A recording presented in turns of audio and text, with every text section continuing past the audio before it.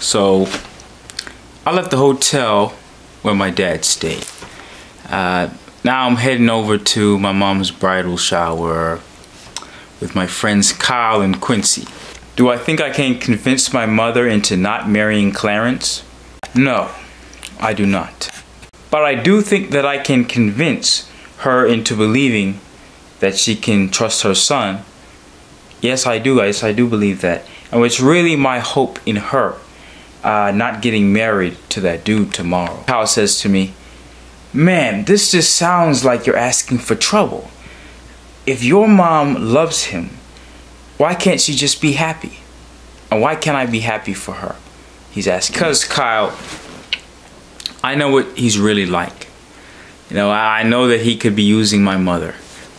And to get to her fortune, God knows what he might do to get it from her.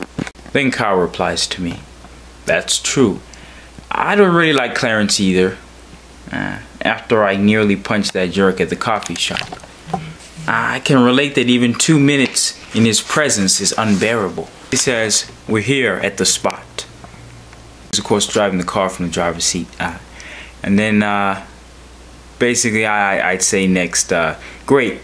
Now I have to figure out how I'm going to get inside without getting us caught.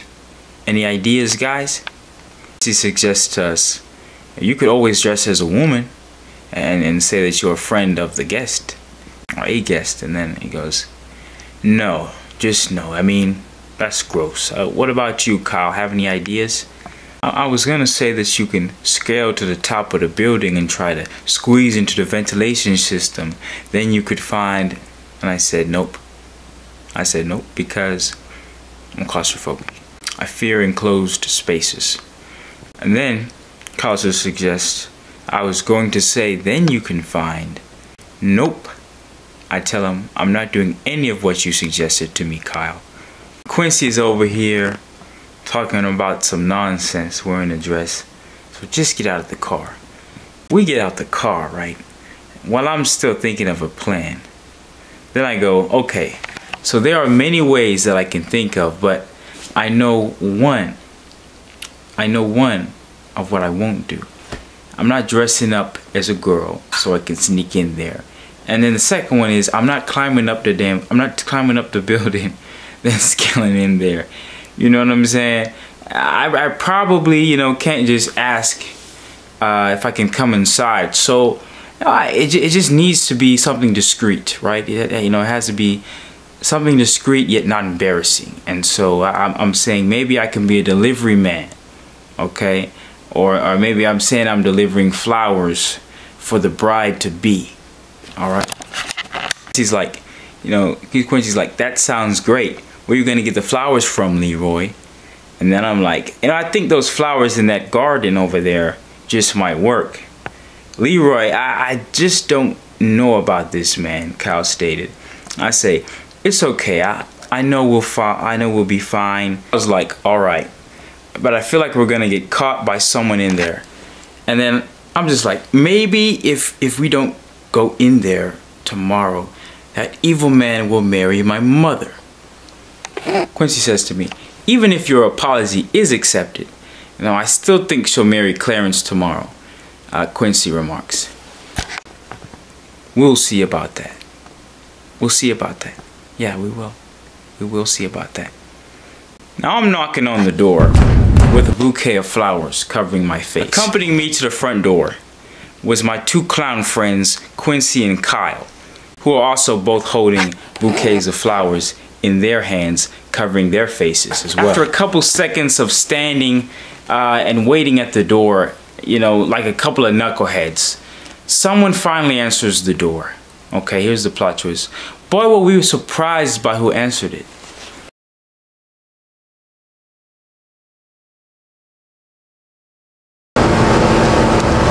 Hi. Erica greets us. I reply, Erica? What are you doing here? She goes, I'm sorry. Who are you again? Quincy and Kyle look just as shocked as I am. Neither of them expected her to be there.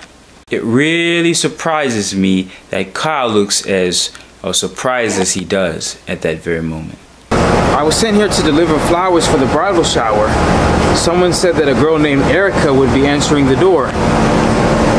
Yeah, well, looks like I'm Erica. Who's coming? Say, tell her, thank you. And then I tell the fellas, come on in, fellas. Come on in. The three of us are walking inside the place right now and still with the flowers covering our faces. I think we fooled Erica. But I'm not one for enjoying my mother's parties. I must say though, this bridal shower looks ridiculously awesome. Ridiculously awesome. Okay, so I mean they got portable hot tubs here. I even think my mom brought a Ferris wheel, you know, and thought she was keeping in storage. Basically, she brought it out for this event right here. I haven't been on that Ferris wheel in 8 years, I remark. Kyle says, what? I used to ride and think of that all the time when I was younger. You know, that my mother put it up when she got a divorce from my father. That Ferris wheel. It's the link. Thank you. We're sorry we interrupted your fun. I say. We got it from here though, and we'll let ourselves out. No, you didn't bother me. I was just headed to the restroom before you came in. Tell her, pretending not to know the full schematic of that house. Oh yes, I see. This is quite the big house. You could get lost in here and almost never find a bathroom. Knowing good and full well where it is, but it is pretty big. You can get lost in a house this big. That's right. What'd you say your name was again? I never said my name. I never said my name. Of course you didn't, silly. But what is your name? My name is Slim Quincy Utters. Yeah, my name is Slim. Slim, that's the name people call me. Slim is what I go by. Oh, really? Slim? Yeah, my name is Slim. Folks call me that and that's what I go by. Oh, really? Slim? Yeah? Well, can I ask you a question? You just did, but you can ask another. Thanks. Well, do you have a girlfriend? Kyle murmurs. Do you have a girlfriend? Do you have a girlfriend? Actually, I do have a girlfriend. Actually, I do have a girlfriend. That's too bad, Slim. Because I thought we'd be good for each other. Wait, really? Doesn't a fine girl like you have a boyfriend who's a nice fellow? Yeah, but he's too nice. I want something different. You haven't seen my face, ma'am. I listened to your voice and I fell in love. You haven't even seen my face yet, man. I know. That's why I'm curious. Now put the flowers in the vase so I can see if that voice and body matches what that face looks like. I can't do that. I can't do that. Your voice and I fell in love. Just can't. I can't do that. Why not? To me, you're already a 10 out of 10. Wait. I just can't. If you do, I'll give you a kiss. Sorry. Sorry, I'm saying to her.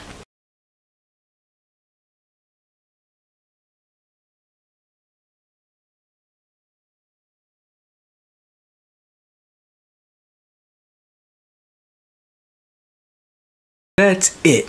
I've had it, Kyle yells, and has everyone at the party shook. And he drops the flowers down, revealing his true identity. I knew it! Erica exclaims. Ah, crap, Quincy says. I knew it! I knew it! Why? Kyle, why, man? I'm shouting at him. I knew it was him the whole time. Women come rushing into the hallway where Erica and the boys and I were located. I was embarrassed, to say the least. Quincy and I decided it was time to give up the act and put down the flowers.